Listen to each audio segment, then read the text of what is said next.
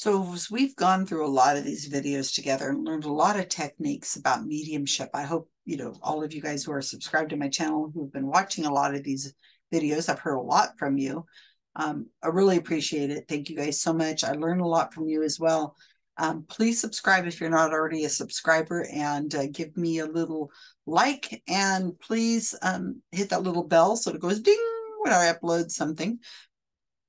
What I have for you today is a video of a psychic medium I've never heard of before. She's Australian. Her name is SAMM K, and it's spelled SAMM, and then it's a capital K.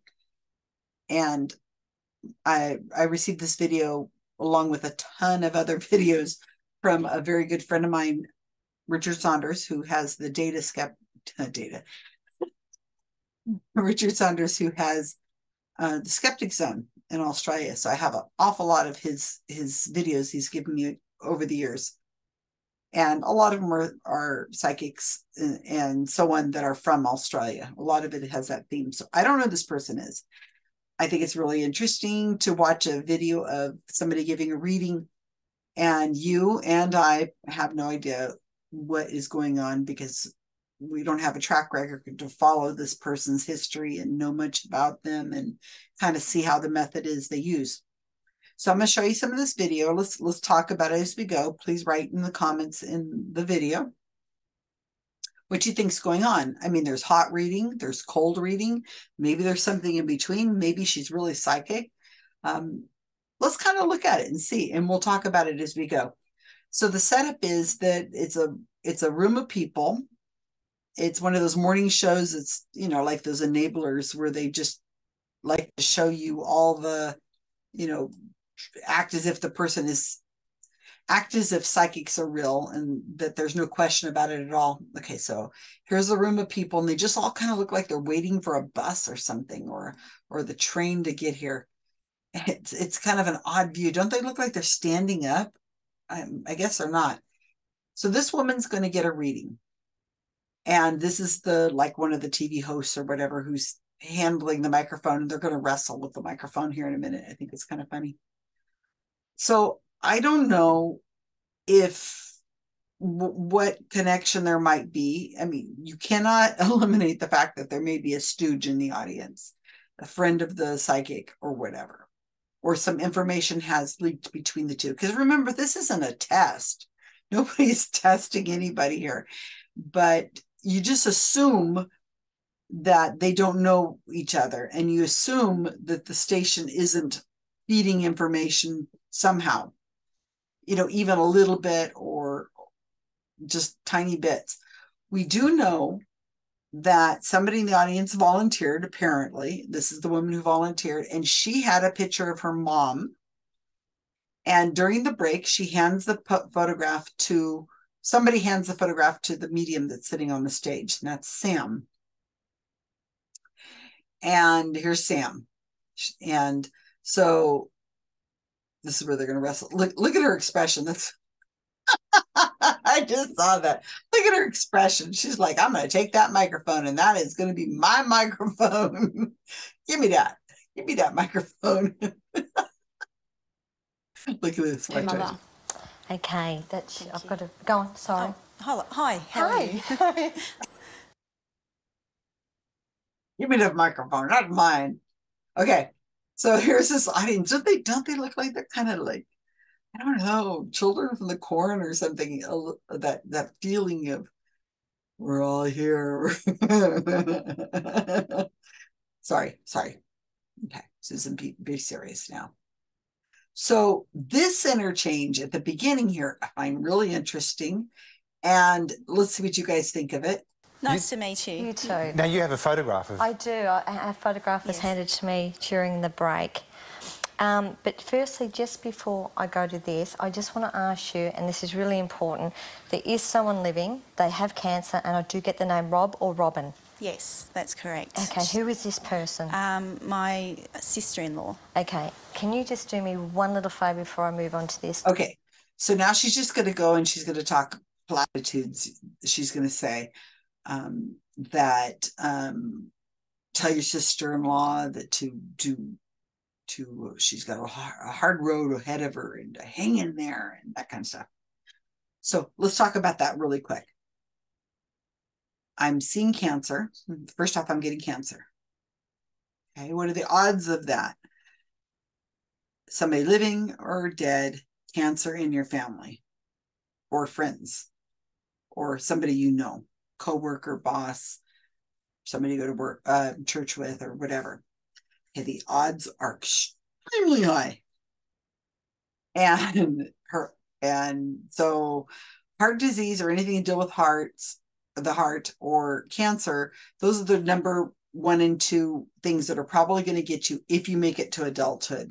That's usually right there. So this is an old medium thing that they do, and that's telling us nothing. Okay, but then she throws out Rob or Robin. What are the odds? The woman connected cancer and her sister-in-law to Rob or Robin. Now, Rob and Robin are both male names or female names. Rob or Robert. Robert is, I mean, how common is the name Robert? Very common. Robin could be male or female, but it's a little more unusual. So I'm not inclined necessarily to think this is a hot read. In other words, having information about the person in the audience ahead of time. It sounds more like cold reading to me. I don't know if you guys agree. And by cold reading it sounds like she's just kind of throwing something out there, because she didn't exactly say that Rob or Robin has cancer. She said, I'm seeing cancer and I'm getting a Rob or Robin. So if she had said, oh yes, Robin is my sister, and then the psychic would say, well, does she have cancer? Or she would say, no, she doesn't have cancer. She could play that off and say, oh, well, I'm getting somebody who has cancer, and then I'm also thinking about Robin. Okay, so if that had happened, that's how the medium would probably have dealt with it. But they did connect. Robin or Rob connected with cancer.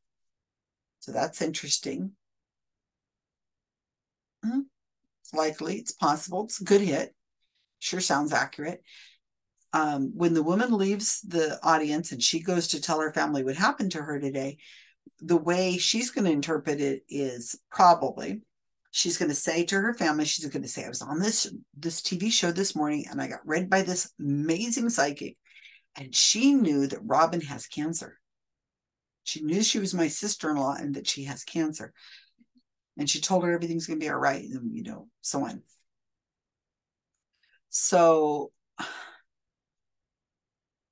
that's how it's interpreted, because that's how we want to remember. And then the story gets embellished a little bit as they go along. With each retelling, it gets a little more elaborate, and things get added to it, because we're humans and we are storytellers, and that's how we relate to each other.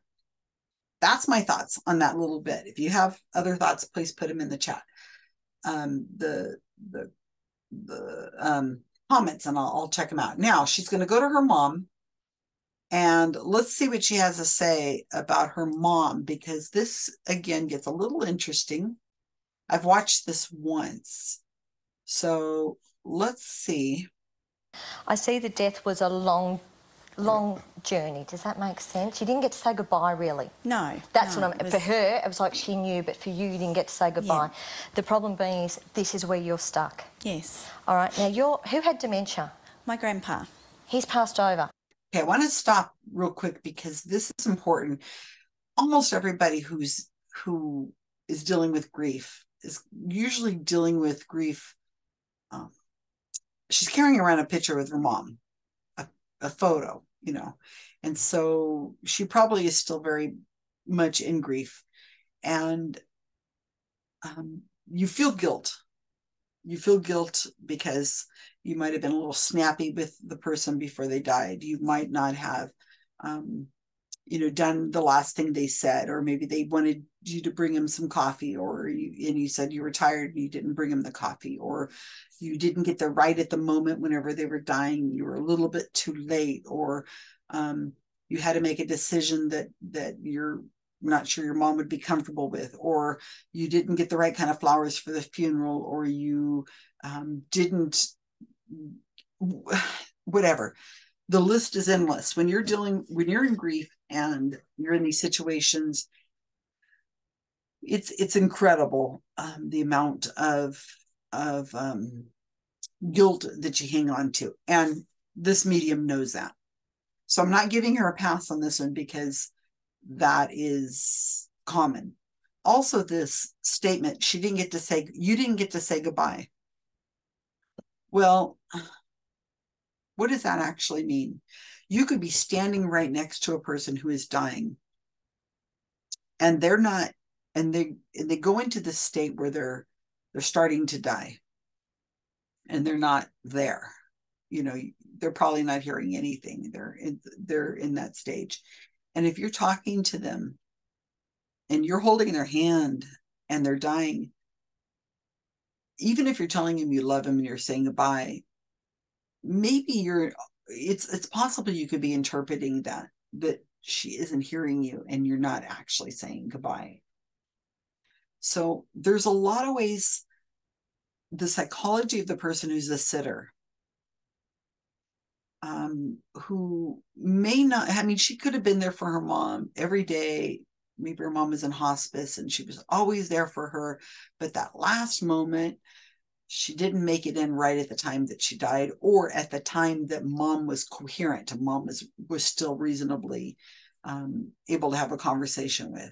Maybe she got there at the time whenever her mom was probably not really able to hear and understand. Again, I'm not giving her a pass on that because that's just one of those things we say. It's just too vague, because you're playing off the guilt of the person.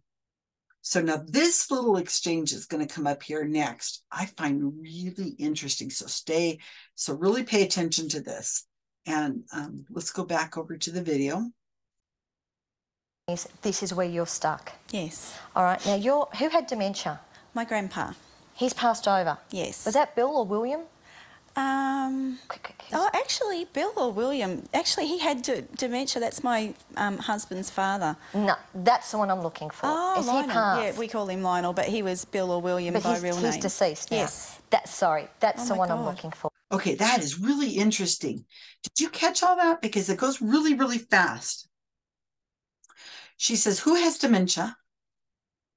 And the way she said it, the woman who's there, like, I know exactly who you're talking about. You know, it was just like really quick, almost felt a little practiced. Who had dementia? Oh, that was she immediately claims the person. And then she says, who's Will or William? And Bill or William. Bill or William. That's really one of those. I mean, Bill or William is so common of a name. Again, she didn't say that Bill or William had dementia. She just said Bill or William.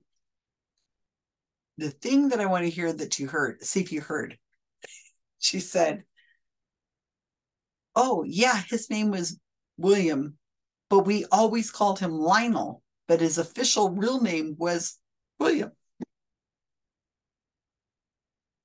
So are you trying to tell me that your family member is trying to get a hold of you and he's using his official name as if it's like there's a passport or something, you had to show some sort of official ID? If your dead family member is talking to you, it's her father-in-law apparently now, they're going to go with a common name, right? They're going to go with what you called him, or a nickname or something like that. They're not going to go with Bill or William, your official name that's actually on your birth certificate. Now, I'm going to just play that really quick again because I find this so interesting. And this is kind of the best part of the video, I think, of the whole reading. But let's see if you think the same thing. Oh, Is Lionel. he passed? Yeah, we call him Lionel, but a little further. This is where you're stuck. Yes. All right. Now, who had dementia? My grandpa. He's passed over. Yes. Was that Bill or William? Oh, actually, Bill or William. Actually, he had dementia. That's my husband's father. No, that's the one I'm looking for. Oh, Is Lionel. he passed? Yeah, we call him Lionel, but he was Bill or William by real name. He's deceased now. Yes. That's the one I'm looking for. Yeah. I need you to... Okay, so did you catch it that time? Because it's really quick and you hear him going like, okay. who had dementia. She said, quickly, she said, my grandfather. She goes, and he's passed, right? The woman's in her late 40s or 50, right? It's hard to judge. What's the likelihood her grandfather would be alive? Her grandparents would be alive, especially a grandfather, because men died first. You typically die first. So she's, okay, let's give her, she's 40. Let's just say 25 years. That's kind of the guess. So 40, 50, 65 would be her parents. 75, 85, 90 if she had grandparents. And that's like kind of on the right on the line of 25 years in the generation between each generation. And that, so what's the odds that her grandparents would be alive, especially, like I said, the grandfathers would be alive because they tend to die faster.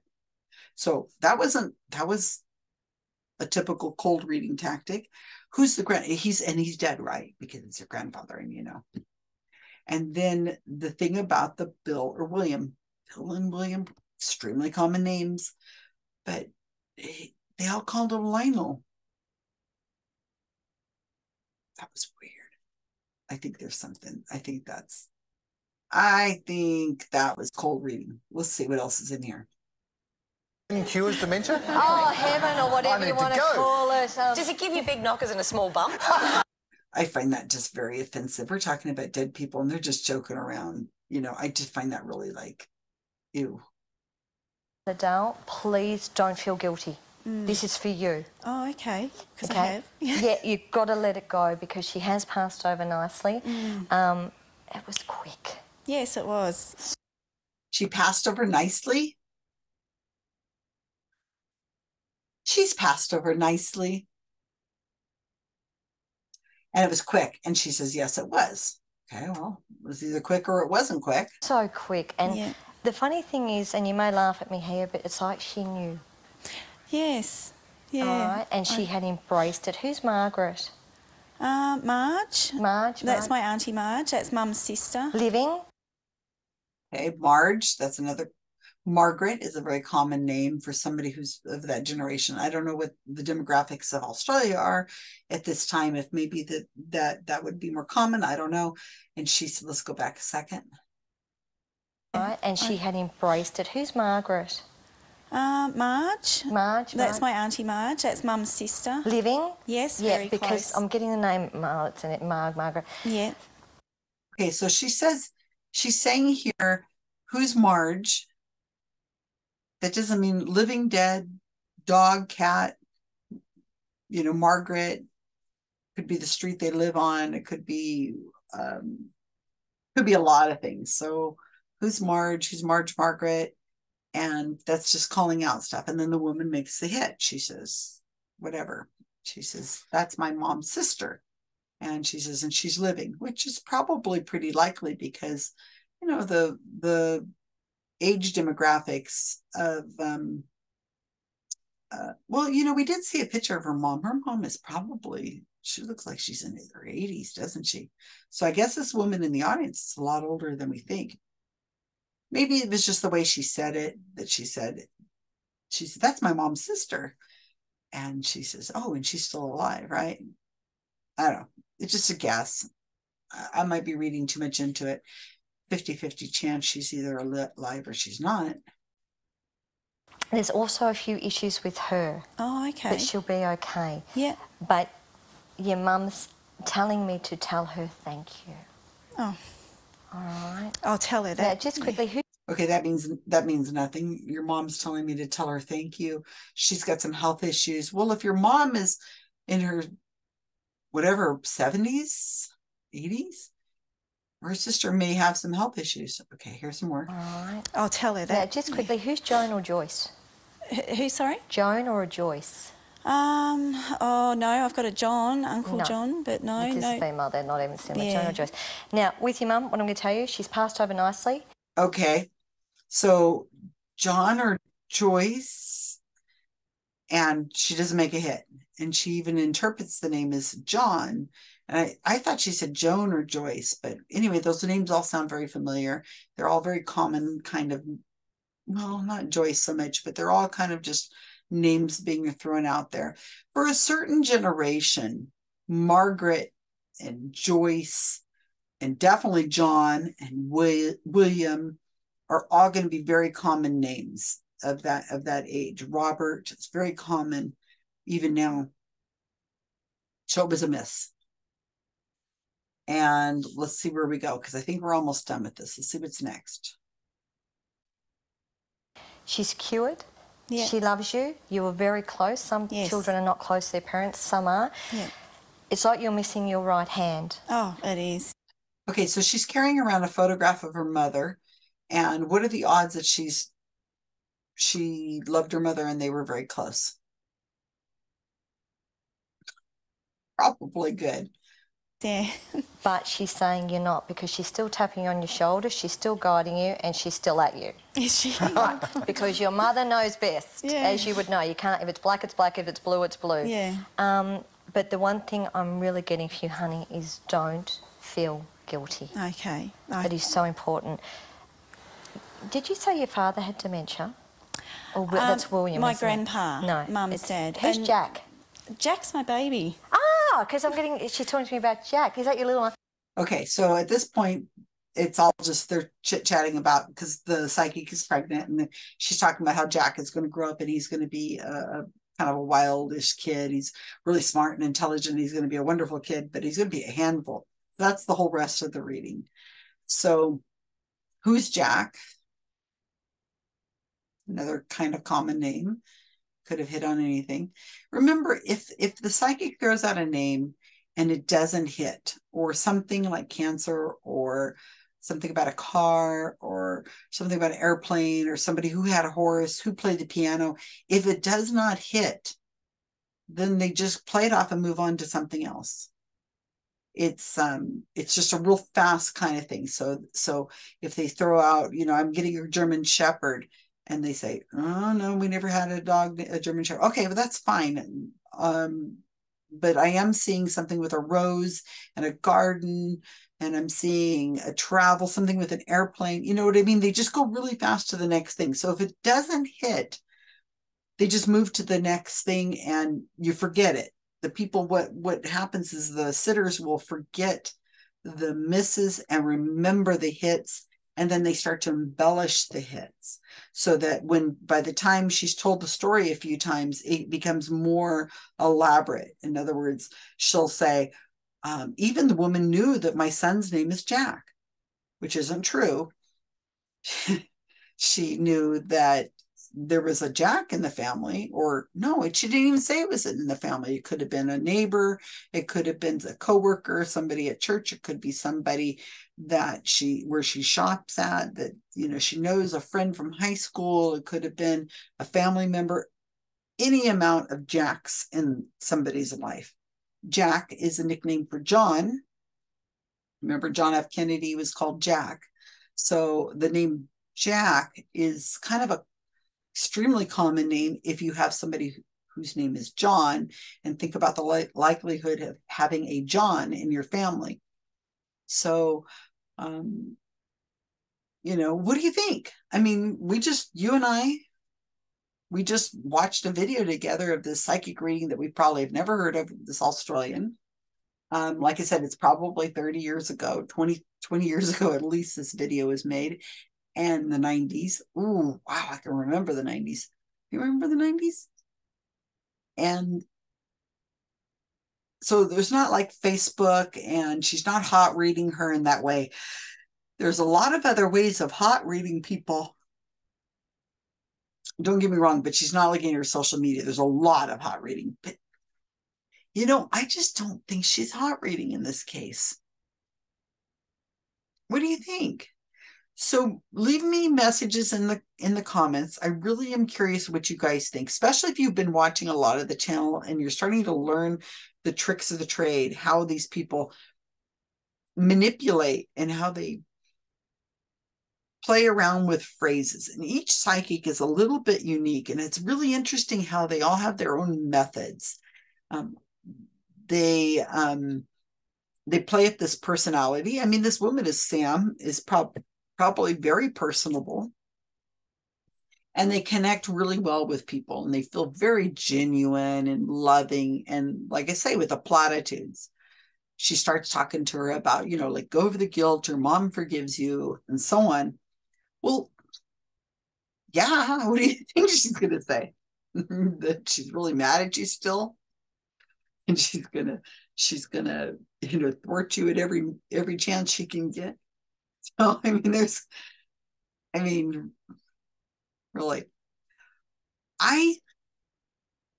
I don't think this was, I think this came off as a good reading. I think this woman is going to leave and the audience is going to say, boy, that was real. That was very genuine.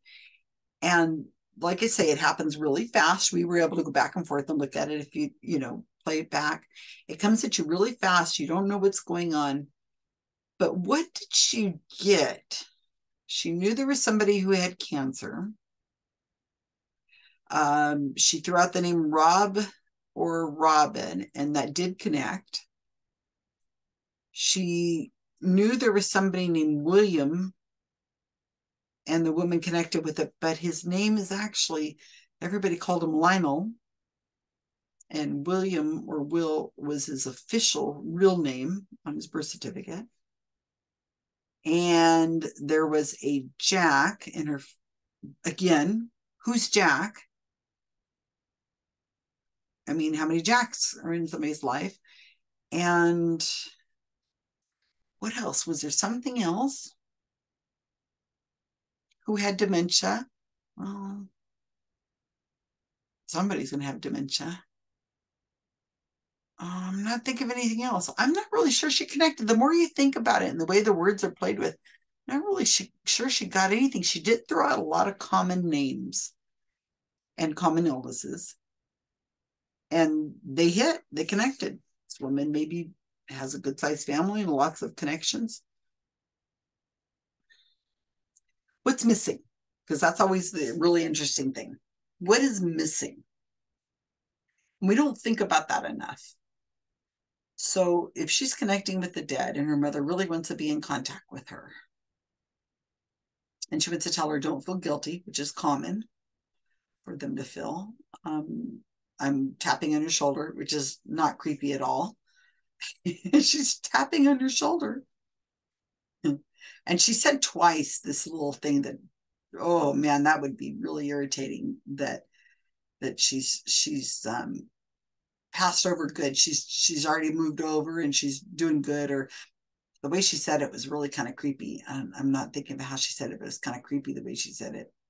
She's had a good Passover or something like that. And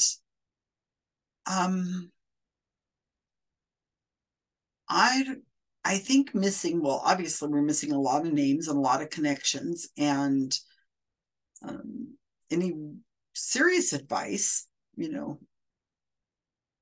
or serious things like, your husband's cheating on you.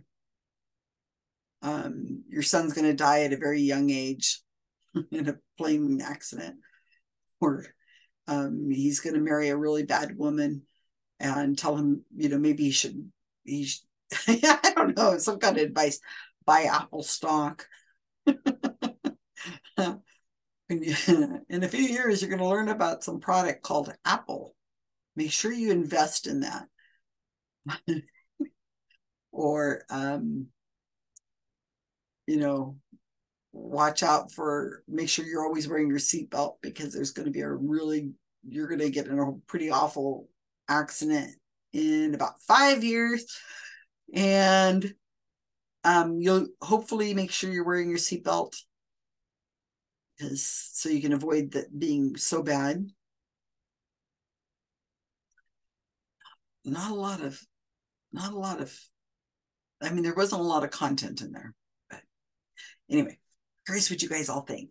I'll post this up on the YouTube channel, and hopefully you guys will subscribe to our channel. Give me a nice subscribe and leave me lots of comments. I appreciate it, and share this around, and let's keep learning about this kind of stuff, because I find it interesting. And if you've watched this far in the video, I guess you find this interesting too. So yeah, let me know what you think.